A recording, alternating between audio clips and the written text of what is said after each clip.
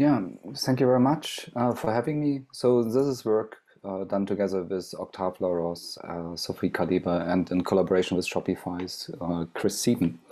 Before I get started, just a little bit of an ad. We do actually have two postdoc positions. One is on work on the Sherry architecture and one more in the direction of concurrency and performance, and especially trying to avoid concurrency issues to cause harm. So if you're interested, please reach out. But I want to talk about interpreter performance, and we have been talking about the native image compilation. So I'm basically interested in taking Truffle interpreters, compiling them ahead of time, and seeing what kind of performance we get out of that, disabling all the fancy features Graal gives us for runtime compilation. So as a language implementer, we might be interested how do things work. So here, just a little bit of an introduction. Imagine we have here the Mandelbrot example. The basic bit I'm interested here is there is essentially a computation where we square a double value, assign that to a local variable. So if you look at that from a language implementer's perspective, you may go about that, implementing that as an AST. And in the Truffle world, these kind of nodes would represent your execution. You have an execution method on them. You could also go about implement it as bytecode interpreters nowadays in Truffle. So the interesting part that Truffle gives you, here Truffle on the side, is kind of the ability to teach these nodes to specialize themselves to specific ways of being used, especially when we implement dynamic languages. One thing we kind of need to get performance with a just-in-time compiler. We need to know exactly what type of values perhaps, or what kind of specific things we saw at runtime to make things fast. So in our case, we may want to know that things were actually double values. So how does it work? If you implement, for instance, here the read local node, you would add a little bit of specialization to read from Truffle's frame where you represent local variables. That value as a double, and then the multiplication can know that it's a double and can activate the right part of the implementation to compute double multiplication. Now, when we execute that at runtime, where's my slide stuck? Yeah, now, so we execute our program and our nodes at runtime will essentially specialize. Here in that specific little program, it's mostly the types that are interesting. So we specialize on writing double values to local variables, multiply doubles, and reading doubles from local variables. And then our Graal compiler comes in for just-in-time compilation, and the expectation is that we get ideally something like that. So just moving a bit values around and multiplying them with the whatever instruction set you have here, in that case some AMD64 multiplication instruction. And ideally that's the best case scenario and you get great performance. Now the first questions we had is, does that promise hold? So before we can assess that, let's talk a little bit about benchmarks. The benchmarks that I used are we called RB-FastJet benchmarks. It's a collection of kind of older benchmarks that I put together. It's kind of 9 micro benchmarks and 5 small but not quite so micro, maybe about 1,000 lines of code each. By now we have at least 9 languages. Some others like Scala have been implemented by other people. Yeah, so it has been used quite a bit to compare the performance and the runtime optimization from different languages. And what I want to highlight here is when we compare, for instance, to Node.js at the top, and I don't know what my computer is doing, it's very slow. So when we normalize our benchmark measures to Node.js performance, JavaScript, and compare that to our Truffle languages, we see that Truffle Ruby, Graal.js, and Graal Python are in a pretty good range. So on average, they're pretty close to our Node.js performance. And if you know a little bit more about advanced systems, so we here actually have kind of a range of plus 2x, minus 2x, which is somewhat common if different systems make different optimization choices. So great. The first insight is, yes, our Truffle-based languages are actually competitive with the state of the art, at least on these benchmarks. when we rely on Graal for just-in-time compilation. But so why wouldn't we use just-in-time compilation? Well, so just-in-time compilers need time to warm up. And it turns out that the modern code bases, at least for certain type of applications, are pretty huge. So here a couple of examples, taking Facebook, they have 100 million lines of code, probably more nowadays, pretty old numbers here. They deployed, I think that's 3, 4, 5 years ago, every 75 minutes. Shopify, again, also relatively old numbers, I believe. So about 3 million lines of Ruby code, and they deployed almost every half an hour. And I think they hired last year something like 1,000 engineers. So I assume those numbers would just reduce and more deploys, more code. Instagram, same story, million lines of code of Python here and 30 to 45 times a day deployment. So yeah, what does it mean in practice? Here relying also on the plot from Facebook paper.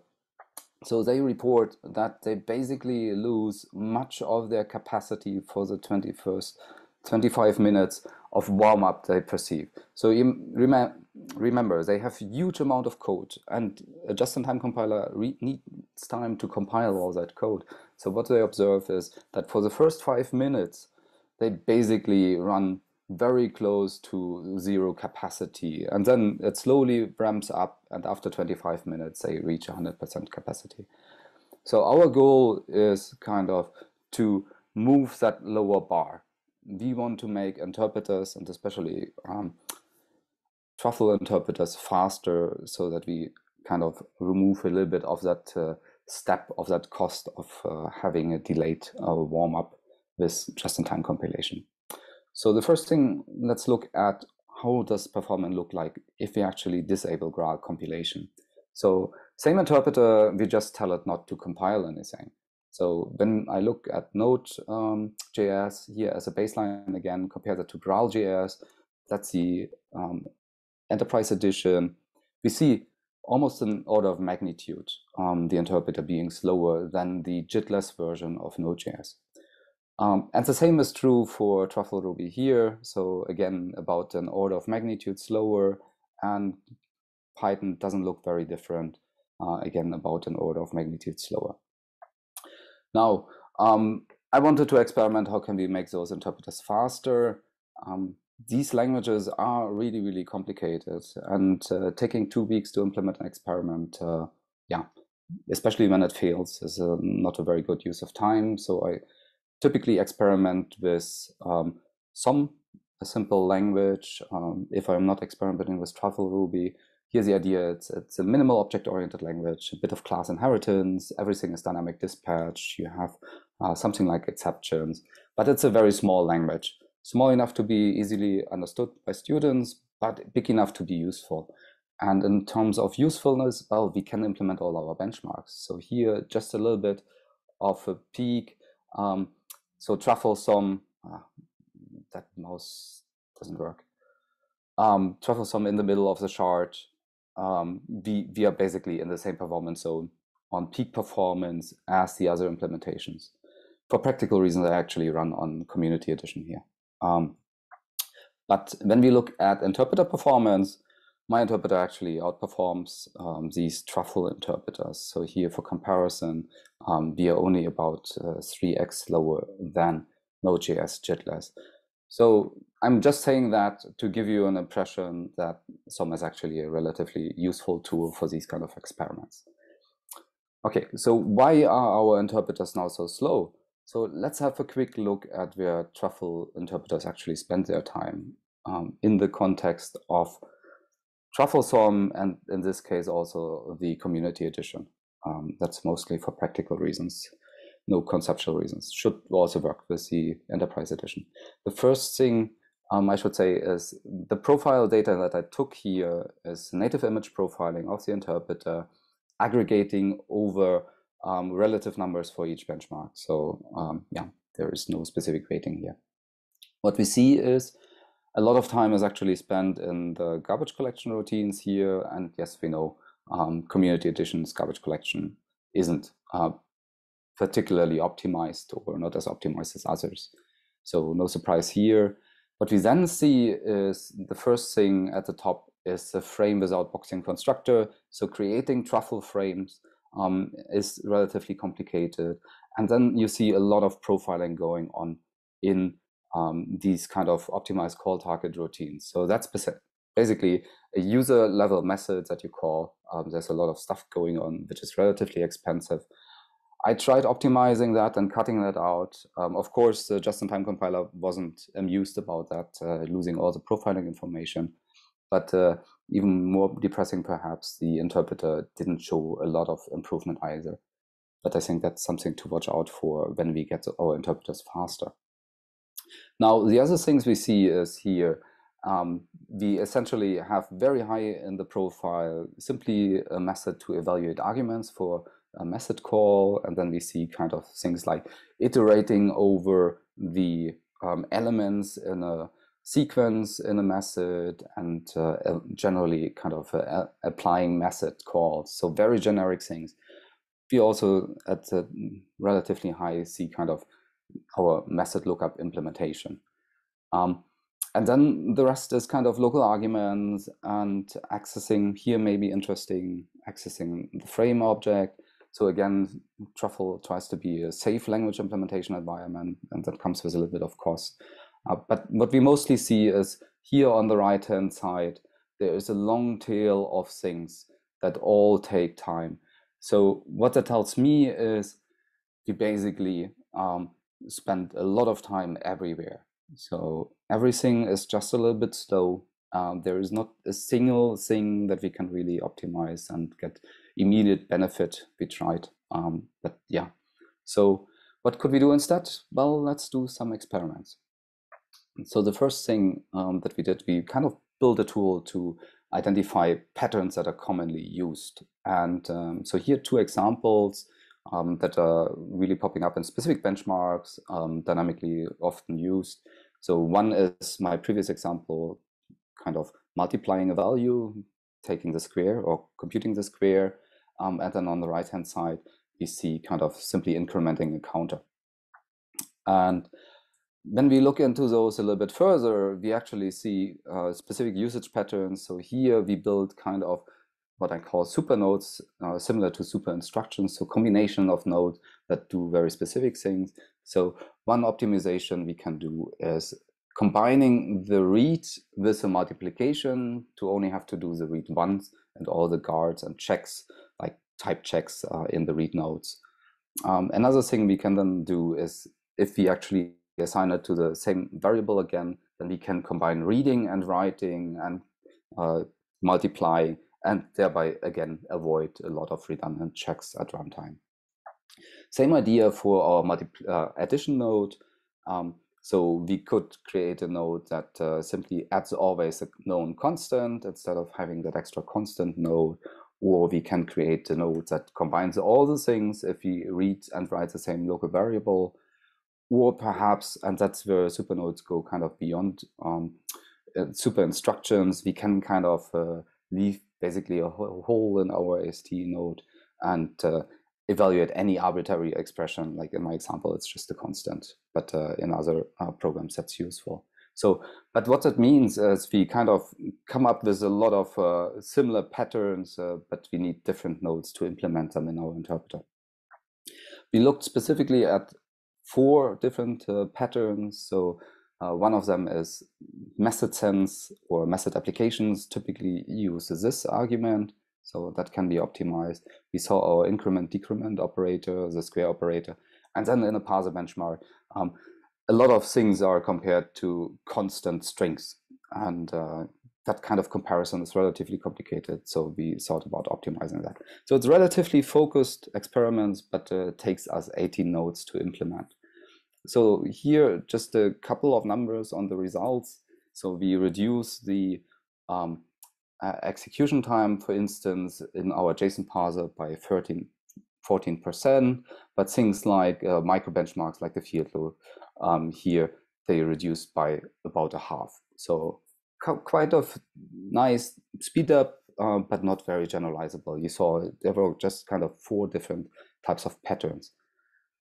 So if you look at it from the big picture on our RB fast yet benchmarks that we used for comparison, okay, we got a little bit of a gain, but overall it's kind of disappointing. We are not getting that 1 order of magnitude speed up we would need for things like Truffle Ruby, for instance. So overall impact, very limited. And the other problem we had is, of course, we needed to implement 18 different classes for that. So we have a kind of a node explosion and code explosion, and all that is not maintainable. So trying to convince, for instance, the Truffle Ruby people to kind of add 18 extra classes for just that, I don't think we would succeed there. And I don't think we would want to. So what could we do instead? How could we deal with that kind of code explosion problem? Well, people say bytecode interpreters should be really fast. One benefit is, of course, bytecodes are much more compact than objects. We avoid GC overhead, and perhaps even the dispatch might be faster. So let's have a quick look at that. I implemented bytecode versions for my AST interpreters, and down here, I'm not very good at bytecode interpreters, it turns out. So the problem here is that my bytecode interpreter is actually slower than the AST interpreter, even so it actually reuses some of the same logic and some of the same optimization.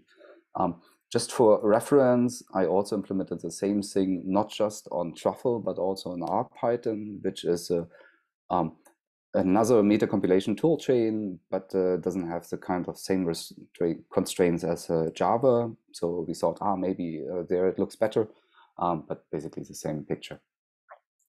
All right, so, but there is one benchmark that actually stuck out as giving us benefit, and that was loading all our SOM code, which is about 15,000 lines of code, and simply kind of benchmarking what does a garbage collector spend in terms of time on garbage collecting essentially our ASTs or bytecodes. So here the benefit is quite huge going to bytecodes, and especially on the community edition, we see at least minus 60% on that specific benchmark, which really just exercises the garbage collector. I don't know exactly why G1 is not as impressed by the bytecodes, but yeah, so there is quite a bit of a gain to be had switching to bytecodes. Now, my full bytecode interpreters didn't work out all that well, so I thought, okay, well, let's pick out specific use cases. So I looked at a couple of benchmarks, a couple of trivia methods. Like in the list benchmark, there's a small method with a trivia loop, which is very important for that benchmark. And the collision detector benchmark, similarly, some comparing number methods, and the random next method that you here see on the slide is used in other benchmarks. So I thought optimize those. What I will focus on is here just the initializer method. So initializers or constructors are fairly common in many object-oriented languages. Turns out, if you choose an interesting subset, they actually just fancy setters. So I thought, okay, let's select those. Let's come up with a minimal bytecode set, which really just covers all those use cases. And that you see here on the slide. So it's basically just storing into a field. Typically reading the arguments of your constructor method, or writing things like 0, 1, true, false into fields. So that's it. Now, the other three options and that specific initializer method applied, we see, yeah, it actually gives a little bit of a speed up. So for our list benchmark, reduction by about a third, kind of nice, but the others not super impressed. So especially the initializers, they only reduced going from a classic AST, not further optimized, to a bytecode loop, only gave us 11%. So that's not kind of the order of magnitude we are looking for, unfortunately. But we get a little bit of extra information from that. Because we now know that initializers are just glorified setters, one thing we can do is also avoid the method call overhead in Truffle. And that gives us a third of a speedup from the baseline. So that's kind of neat. But that again shows us here, call overhead is quite high. So yeah, we need to see what we can do about that. Now, the next question for us was, okay, what would be kind of the best case that we could get? Think like a baseline compiler.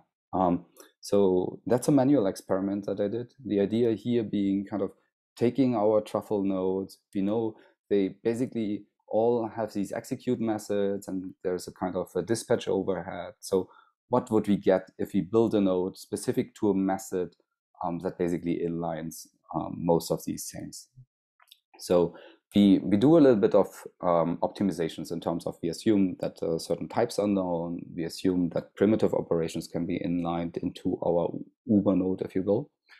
And we assume that we can also avoid accessing actually Truffle frame except around loop boundaries. So to kind of get an impression of what would an interpreter where we have zero dispatch overhead in the interpreter, be it bytecodes or AST nodes, give us in terms of performance.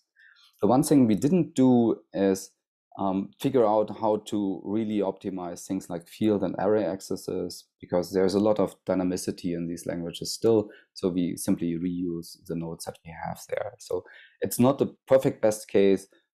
So it's a little bit too pessimistic on those access nodes, but it's relatively optimistic on the other bits. So yeah, what we get here, if we apply that to all the listed benchmarks here, take basically the top 1, 2, 3, 4 methods from these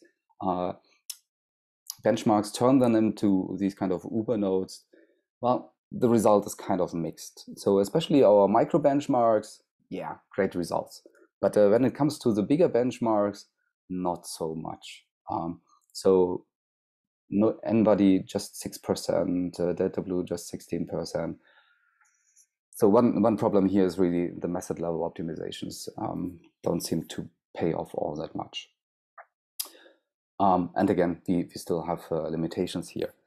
But if we kind of look at that on the RV-Fastest benchmarks, we see there is definite movement here. So on average, we reduce the overhead over Node.js from a 3x to a 2x, which is kind of the direction we want to go. So there is hopefully some potential to be had with things like supernodes and kind of mini bytecode sets.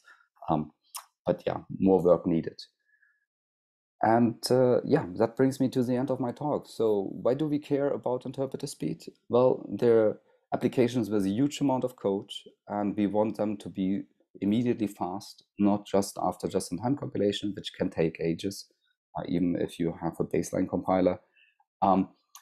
We have an order of magnitude currently difference from where we want to be. So there's a lot of work to be done, but there's some hope. And maybe supernodes, maybe kind of mini bytecode interpreters for specific use cases will allow us to get to the performance that we are looking for. Thank you for your attention, and I'm happy to take questions.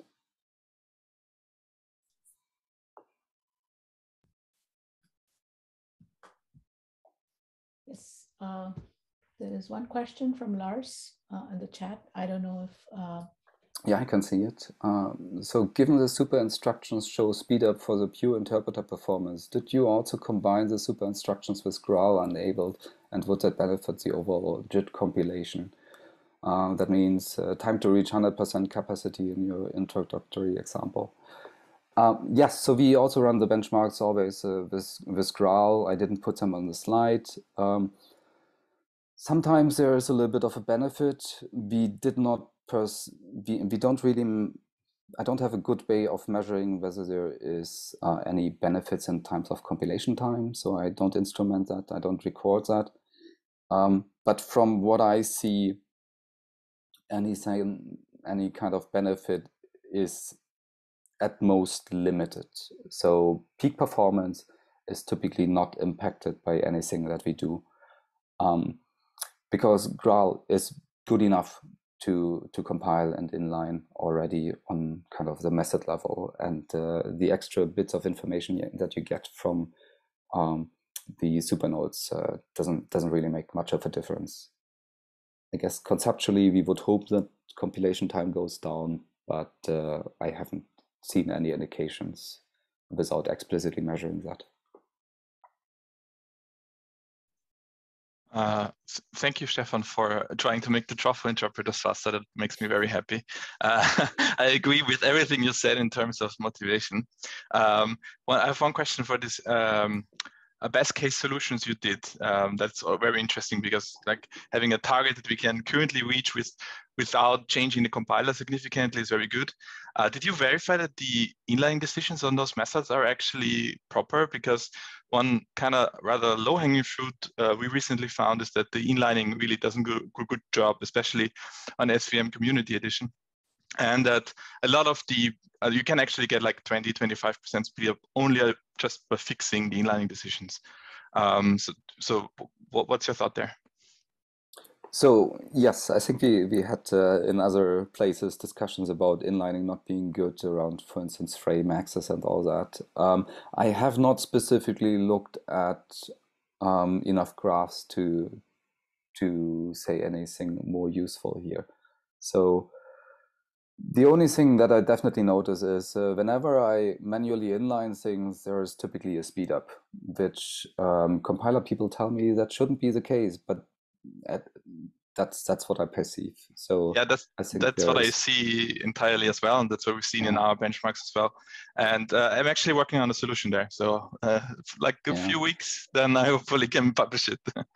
But it's a Graal workshop here, right? So I'm complaining to compiler people. So make our inliner better for Truffle interpreters, please. That's what I'm doing. That's what I'm working on. Yeah.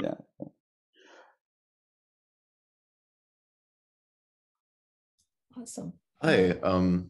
Oh, sorry. I had maybe two questions. My first one was, so you showed off that you basically implemented a bytecode interpreter to replace the basically like tree walk Truffle one. I was curious, like, is that specifically like a stack-oriented bytecode interpreter? And did you consider any other memory models for that? Yeah, so I went with a relatively basic stack-based interpreter close to what you would find in I think Ruby is a stack-based one. It's very similar to classic, relatively highly optimized Smalltalk interpreters. I haven't experimented with other things like register-based interpreters. I also haven't really investigated why the damn thing is slower than its literature tells us. So there is a little bit of literature that tells us that Java is really a safe language and is really not the right medium for bytecode interpreters when it comes to bounce checks and stuff like that. Because, well, if you implement a Turing complete language, what's the bounce checker going to be doing, right? But I have not verified that. So one of the things I'm curious about doing is basically make Java unsafe in an extra compiled path. Here, that's my bytecode loop. Just ignore all the bounce checks and whatnot. Makes it unsafe, please. But yeah, so beyond that, no, I haven't yet experimented with further ideas there. Yeah, very cool. I am also a little surprised that just on dispatch alone that the bytecode is not faster. But well, so it definitely makes sense that it could be chalked up to the language. For my mini bytecode interpreters, we do get a benefit, right? So it's not as big as what you would hope for. Exactly. But it's still pretty cool. Yeah. I had sort of a part two real quick. I'll try to wrap up shortly. I was just going to ask more broadly, if you were to sort of analyze, like, the main goal of this is to, start up quickly. Do you think there's some role for maybe introducing more tiered compilation to Graal? I'm not sure how much you've looked into this, but just sort of in a broad sense, like, I know that's how like Hotspot traditionally approaches the issue. We saw a talk about increasing compile times this morning from Carlo. Do you think there's some like position for that would be valuable? So I think Truffle introduced 1 or 2 releases ago a tiered compilation model. So we already have one. I think the basic difference is that you don't do any user code level inlining. So your specific Truffle language doesn't do any inlining in the first tier. And that, I think, helps for a certain set of application to get faster fast. The problem really is that we are in order of magnitude of where we need to be. And I'm not sure we can fix that with a baseline compiler, given my kind of best case scenario results not being as good as one would hope for, right? So I think we need to rethink how we design our Truffle interpreters before we kind of get where we want to be. I think that can be tackled at the same time, right? You can make the interpreters faster. We definitely need to do that. The multi-tier compilation, the first tier really is bound by partial evaluation time, right? The overheads we have from our partial evaluation, we only do the first full to Marr projection, which is obviously not as fast as it could be. And so the first tier is basically split up into two parts. Half of it is spent in partial evaluation. The other half is spent in the economy configuration for Graal, which also got a little bit faster. But even if that is a little faster, the partial evaluation stays the same speed, right? So we did a lot of work in trying to do the second full to Marr projections to get faster to the speed up the partial evaluation, and that this is really an ongoing project, and we need to do both, right? We need to fix the interpreters and we need to fix the initial compilation. So. Yeah. All right. Thanks, everyone. Yeah, thank you, Stefan.